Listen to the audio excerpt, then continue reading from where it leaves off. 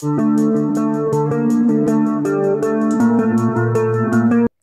guys, it's the SuperSonicUltraFan here, and today in this video, since I think most of you guys will want to see this after seeing the Sonic and Tails Build-A-Bears kind of comparison, this isn't really a comparison since they haven't really got an old version of Knuckles. They've only got this version, which is really cool. I didn't really get the voice box. Like them, I didn't have the voice box or any of that.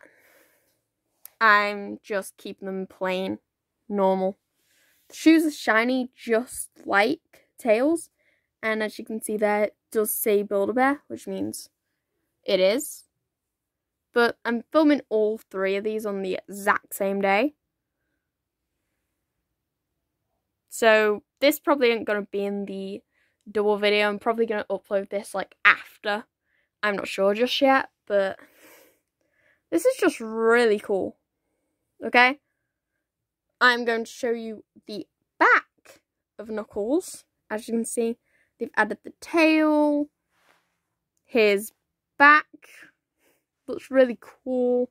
They did the echidna-like spike thing. It looks really cool. That guy. But look, these are the Knuckles. He's ready to punch someone and give them a knuckle sandwich. He's ready to knock you out. But this is like, I can't believe it. As you can look on the bottom of his shoe, it says Sonic the Hedgehog 2 for the new film. He's got a really bright smile. He's got a really bright grin. Like he's really going to give someone that knuckle sandwich. Like on the trailer, where he literally knocks Sonic out. Or is ready to, at least. I really like this, though. Like, I really like how they did his stomach and all that. All the details are, like, really accurate to the film. Especially the Sonic one. I think they did the best effort on either Sonic or Knuckles.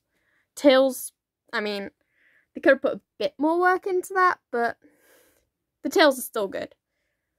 But I'm tied between the Knuckles and Sonic at which one is the better one. Like, these are just really good. Like, look. He's got, like, his green socks. But like Tails, you can't pull the shoes off or put them on. They're just stuck on. They're sewn. Just like that, if you haven't seen the other video.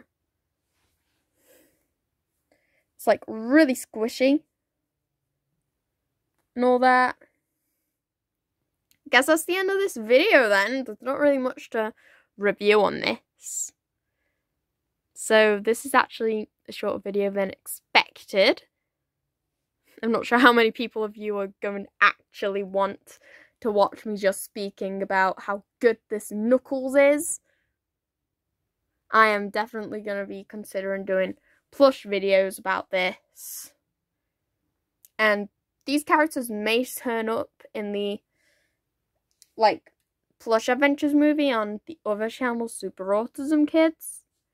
But I'm not really sure yet if these characters are going to show up. So, peace out. Bye.